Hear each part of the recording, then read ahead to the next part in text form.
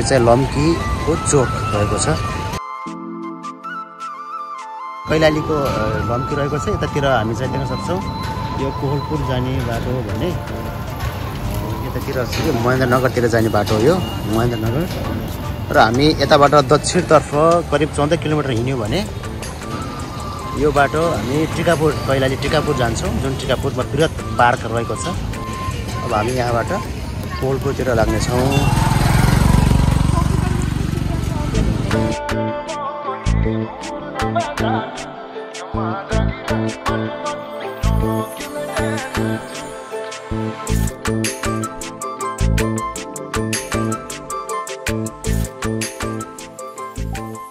अहिले हामी कैलालीको लम्की नगरपालिकाको चिसापानी स्थित कर्णाली नदीमाथिको आकर्षक पुलमा छौँ। यो पुल कर्णाली पुलको नामले चिनिन्छ। कर्णाली पुलले पूर्व पश्चिम राजमार्ग अन्तर्गत कैलाली र बर्दिया जिल्लालाई जोडेको छ, जुन सुदूरपश्चिम प्रदेशलाई देशका अन्य भागसँग जोड्ने मुख्य मार्ग हो।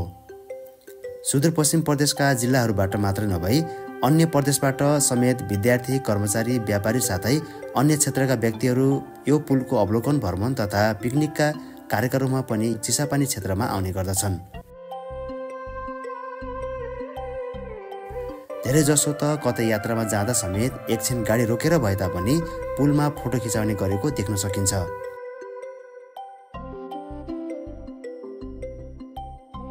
यो पुल निकै आकर्षक र फरक प्रविधिको रहेको छ। कर्णाली पुलको डिजाइन आकर्षक र अन्यभन्दा केही फरक भएकै कारणले गर्दा नै यो पुल पर्यटकको रोजाइमा पर्न सफल भएको हो। यो पुलको निर्माण कार्य विक्रमसम्म 2050 सालमा भएको हो। पुलको बीच भागमा एउटा ठूलो खम्बा रहेको छ र त्यसमा स्टिलका तारहरू बाँधेर ट्रसलाई अड्डाइएको छ। पुल 500 मिटर लम्बाइ साथै 10 मिटर चौडाइ रहेको छ भने पुलको खम्बाबाट एकापट्टि 325 मिटर लम्बाइ छ भने अर्कोतर्फ 175 मिटर लम्बाइ रहेको छ। यो पुलको निर्माणमा 3870 टन स्टिल प्रयोग गरिएको छ, जसको निर्माण कार्य भने जापानको कावासाकी हेभी इन्डस्ट्रिजले गरेको हो। खास गरी असोजदेखि मङ्सिर महिनासम्म कर्णाली पुल हेर्न आउनेको सङ्ख्या धेरै हुने गरेको स्थानीय व्यापारीहरू बताउँछन्। सामाजिक सञ्जालमा पोस्ट गर्नका लागि पनि धेरै युवा युवतीहरू कर्णाली पुलमा फोटो खिचाउने गरेको देख्न सकिन्छ। पुलमा सेल्फी खिच्नेहरूको लर्को नै देख्न सकिन्छ। आन्तरिक तथा बाह्य पर्यटकहरू कोही परिवारको साथमा त कोही एक्लै पनि पुलको चिसो हावाको मजा लिँदै सेल्फी र फोटोहरू खिच्नमा व्यस्त भएको देख्न सकिन्छ। चिसापानी पश्चिम नेपालको एक प्रसिद्ध स्थलको रूपमा रहेको छ।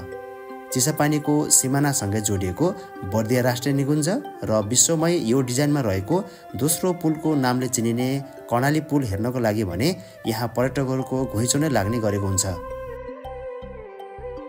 अहिले पछिल्लो समयमा कर्णाली नदीमा र्याफ्टिङ गर्ने विदेशी तथा स्वदेशी पर्यटकहरूको सङ्ख्या समेत बढ्दो रहेको छ।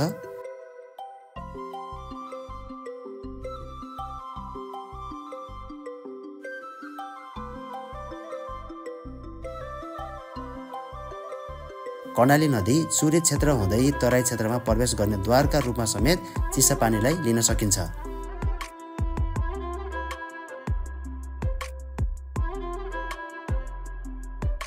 चिसापानी क्षेत्रमा पर्यटकलाई लक्षित गरी केही होटलहरू समेत खोलेका छन्, जसमा कर्णाली नदीको स्थानीय माछाको परिकारहरू पाइने भएकोले पनि पर्यटकहरू माछाको स्वाद लिनकै लागि यो ठाउँमा आउने गर्दछन्।